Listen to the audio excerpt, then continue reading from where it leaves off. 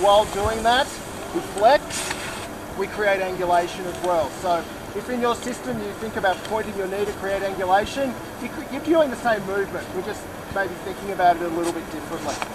And also by twisting our legs under us, we can create a little bit of separation in our hips as well, which then with flexion also creates more angles. So we like to do this because we think we're getting a few things for the one motion. Just in case your system, you don't really think about twisting your thighs, just a quick little drill and a little ski just to get the feeling.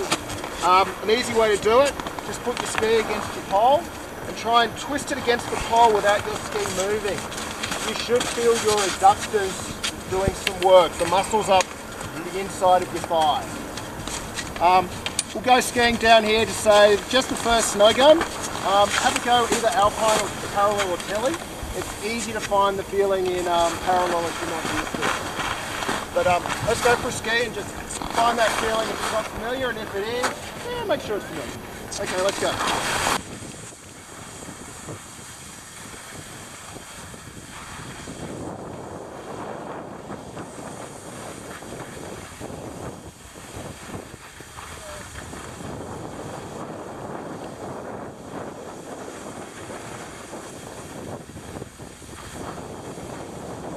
Okay, so we've defined this movement using four different terms. One of them is the height of your movement, so if you're up here for most of the time, or you're tall, or if you're low for most of the time. We also define the length of the movement.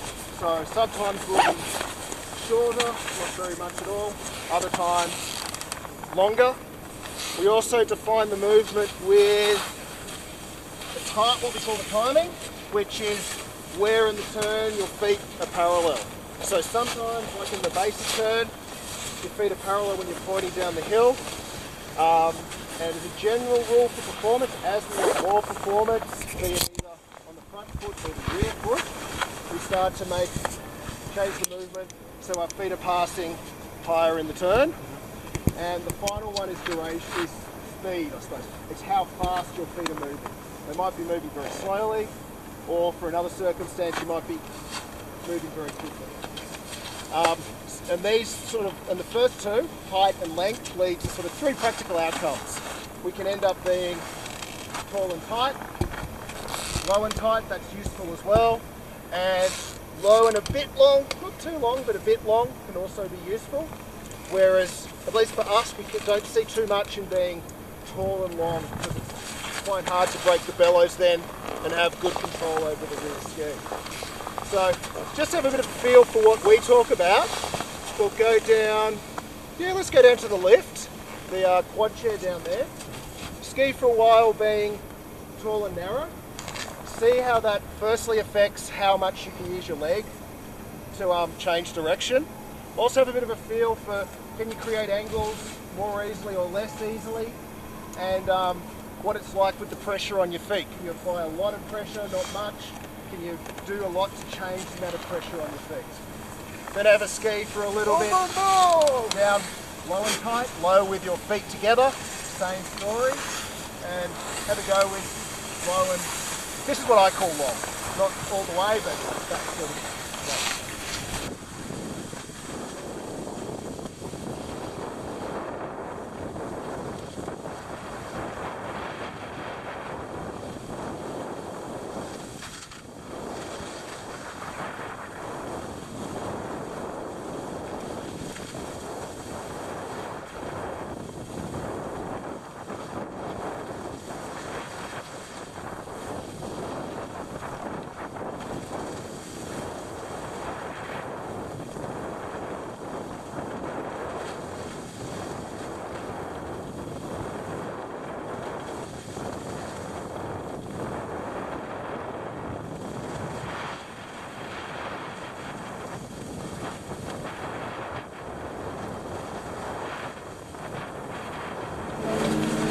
There's a fair bit I want to cram in. I'll talk to you guys about what we think, and if you think I'm wrong or full of it with what I think, jump up and let me know, but otherwise we can move a little bit quicker. For tall and tight, we notice that you can twist your leg a lot more effectively. Also with that twisting of the leg, you've got a bit more range of motion in your joints. It's more easy to create angle in your knee and in your pelvis. And also, it takes a lot less energy. It's more efficient. But at the same time, it loses stability. Being so close together with a free heel, not quite as secure in difficult terrain or situations. If we go low and tight, we've got a really good ability to pressure our skis, especially our rear ski if we need to. We can, but we lose that ability to twist with our leg, and we lose a lot of the ability to create angle, so we need to rely heavily on inclination. We need to use our muscles a lot. And then finally, if we're lower and longer, we're once again losing that leg rotary to a large degree. We're still getting more difficult to create angles in our body, and pressures can be a little bit more difficult, especially putting pressure on that rear ski. But there are conditions where having that extra distance between your feet creates a bit more stability. Makes it a little bit easier to stay in balance. Does anyone else think much differently? Sweet. Let's hop on the lift then, guys. The reason why this idea of being taller works better for twisting our legs, the way related to the way our femur fits inside our pelvis and the hip. The shape of that socket dictates how much it can twist. So if I'm dead tall like this and I twist only my thigh, not my foot, not down there, but up there, I'm dead straight, I can get to there. But as I flex my knee, it comes down further. And if I keep flexing, it's going to come back. I can't twist it across when I'm at that low point. So if I want to be able to twist my leg to point my ski, I've got to range from about here to here. That's effective. If I'm too tall, I can do it less. If I'm too low, I can do it less. We describe the movement, well, not describe the movement, but the next factor that we think is important is how to change the movement, is how you're moving your feet back and forth. You guys all know about this, so I don't think we need to ski it. But just as a quick review, if I'm bringing my back foot forward, it tends to pull my mass forward, it tends to help me put weight on my front ski. If I'm pulling my front ski back, it tends to pull my mass back a bit, it tends to help me put weight on my rear ski. And if I don't want to do either of those, if I do those both and blend them, my mass tends to stay in the middle. Pretty simple. We're not doing rocket surgery. To move our feet slowly, we want our feet to pass in the foreline. So that kind of sweet spot in flex we talked about for twisting our legs is kind of through the body of the turf. So we can take advantage of that mechanic to make our life easier. We don't want to go too long because then we'll take more work. We don't want to be super tight because then we're not stable enough. And also typically we do it with both feet moving at the same time. And when we teach it to our students or the instructors, it's a low performance turn, so that we call it student. Okay.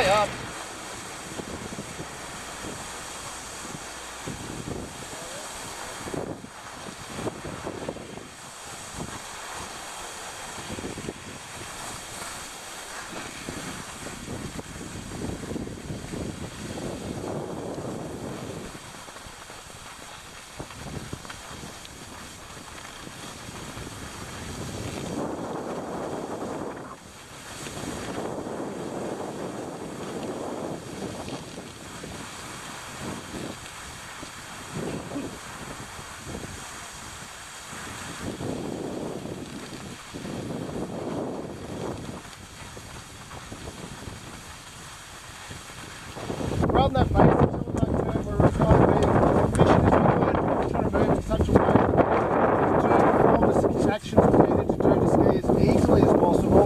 We're in a different situation here. It's not too steep, but we've got some pretty unfriendly snow. It's pretty wet, it's raining, so it's pretty punchy. In Australia, we quite often we have marginal conditions. We need to ski across some of this to get from piece to piece, or if we're backcountry one of the most important things for us here is to make sure our rear ski behaves itself. We don't have enough weight on it, it's quite we want to change the timing of our movement from being in the middle of the turn to being up the top. That's going to allow us to put weight on that rear ski sooner in the turn and make sure it's in control all the way through. Another thing we should do is pull our front ski backwards. Once again, that pulls our muscle back, makes it easy to put pressure on that rear ski. And whilst we'll get better rear ski pressure if we stay tight, this snow's going to be, like I look at it, I think pretty sticky and draggy. So letting our stance be a little bit longer for a little bit more stability should make it a bit easier to ski. Anyway.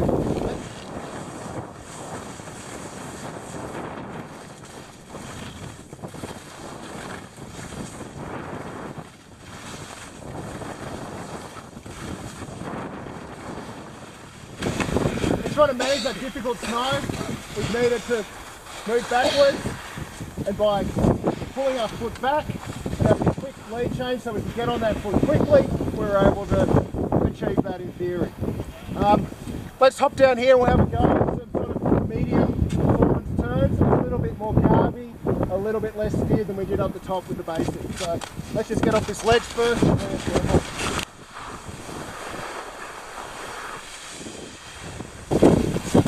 So here we've got a nice moderate group that's in pretty good nick.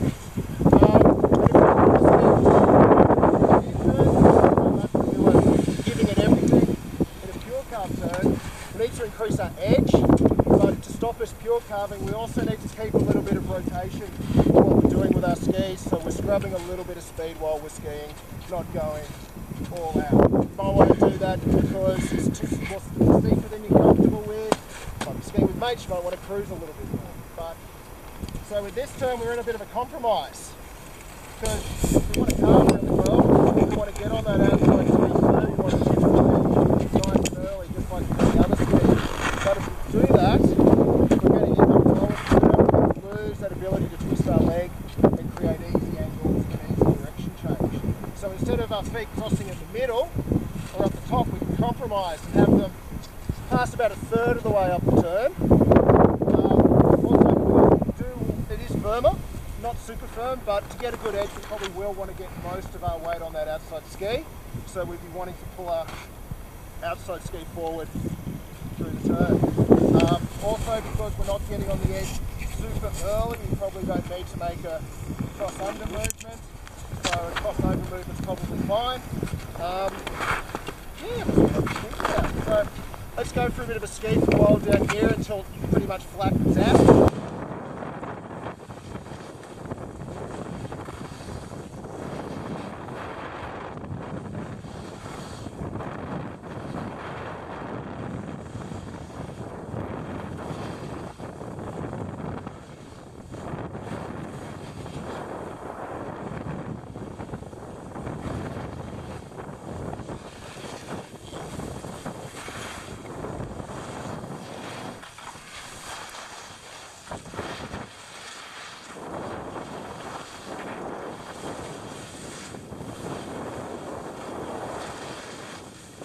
Movement is starting to become a little bit clearer in that we wanted more edge, we wanted more ability to stand on our outside foot, but we still didn't want to go at top speed. So we moved our feet passing higher up the turn to keep the rotary, to keep the speed control. But we did, moved it higher up the turn to get the pressure and the edge, but didn't move it all the way up so we could keep that ability to twist our legs and control our speed by scrubbing some speed with our skis rather than only controlling it with turn shape. Okay, we've got a pretty long flat section here until the next useful bit where we can have a look at short turns. I've got summer legs, I've been skiing for a couple of weeks now, so I'm going to be lazy in parallel, so don't hold that against me guys. But yeah, after about I think 100 metres it starts to steepen off again, so let's head off.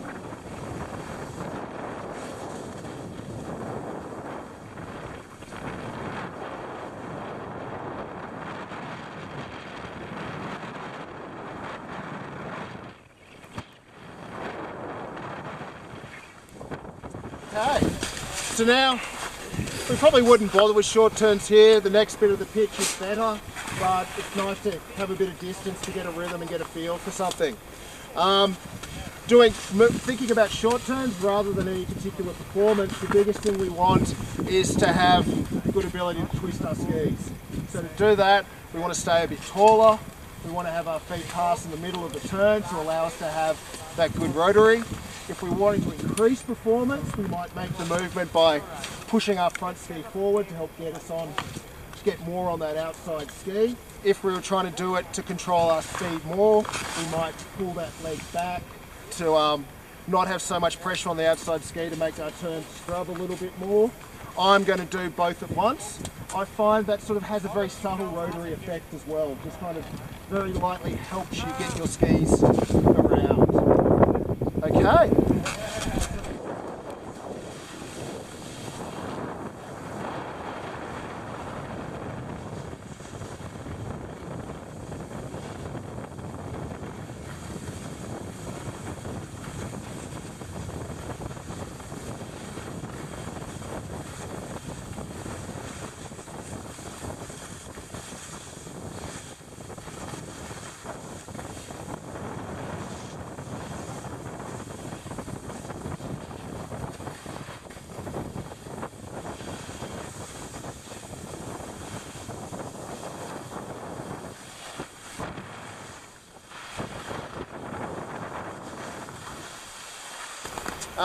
We've got a nice slope here to try and let them run. Do a more what most countries would call a carve turn, what we call a pure carve turn. And for that, we want to get as much weight, or not as much, we want to get weight on the outside ski. We want to get our outside ski on edge as soon as possible. So we want to have our feet passing right up at the top of the turn, maybe even during the transition. And we want to be we want to sort of be both tall and low at the same time, so we can have what we call a cross under motion, where we're being extended through the turn, sinking through the bottom of the turn to more easily allow us to cross our body over before putting that outside ski around forward and extending again.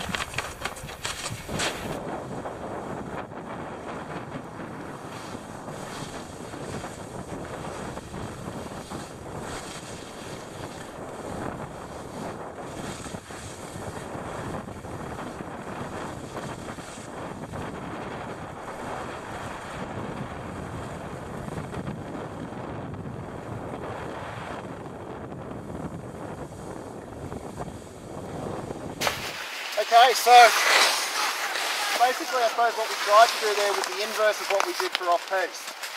Not quite the inverse, but we tried to move our foot quickly, we tried to change at the top of the turn quickly, but to weight the front ski rather than the back ski.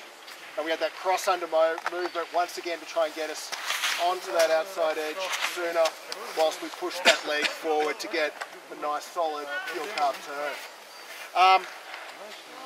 Cruise down onto the triple, and then we'll finish off with some combat skis, which will be good fun.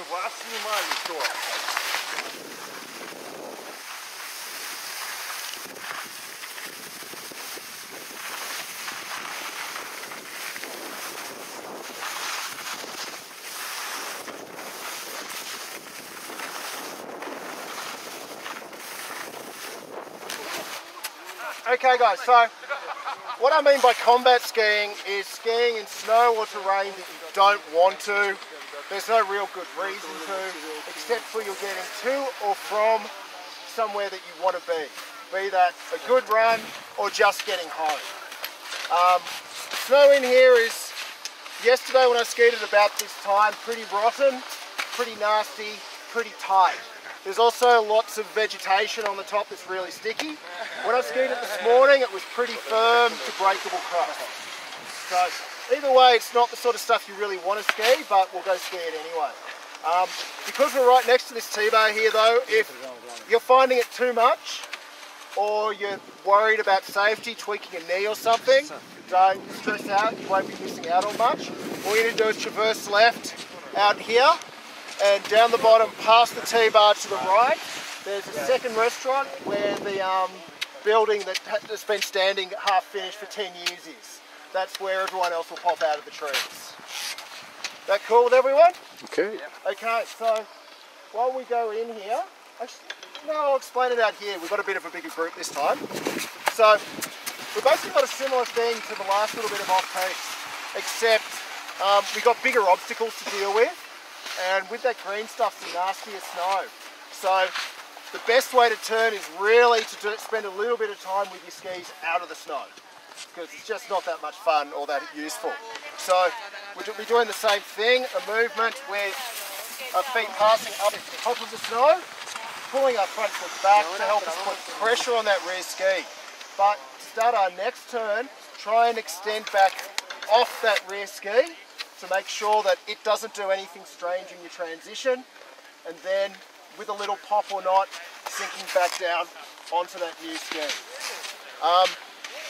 You want to compromise in your length because we've got some fairly tight turns in there.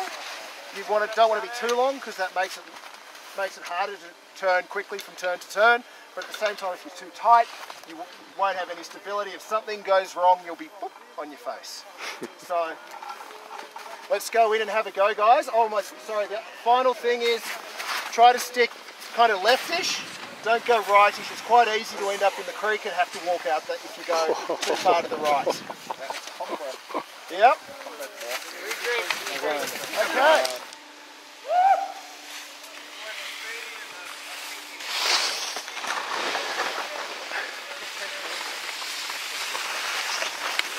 You have to feel where it's wide.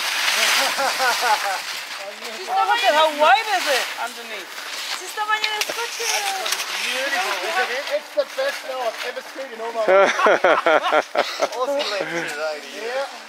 It's enormous snow what they have in Australia. Actually, no, I've never skied anything like this green stuff. Oh. The rest of it I know well. This green stuff is new. Snow in New Zealand is better. The trees in Australia got leaves, sticks, bark all year round, and also oil. Oh. But I'm not used to this stuff. This is a whole new experience for me. And bears, yes. And bears, yeah, drop bears. They're the ones you need to be careful about. You know, there's even a page on them in Australia, in the website for Australia's Best Natural History Museum. There's a page on drop bears. People got references. Okay, guys, so we've got this steeper bit here. A couple of times I've skied this, I've found trying to do little hop type turns the best tactic. But once again, front foot back, pressure on the rear ski.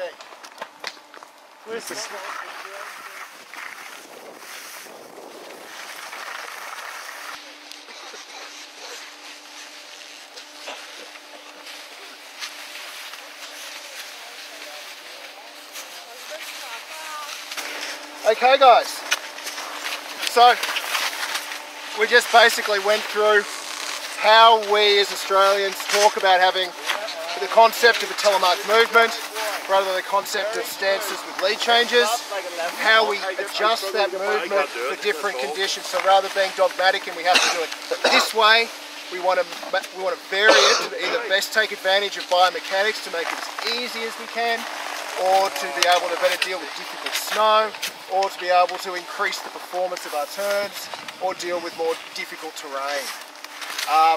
We do that through changing that shape of that stance by the timing of when our feet pass, by how we move our feet back and forth, and which foot or both feet we decide we want to weight more or less.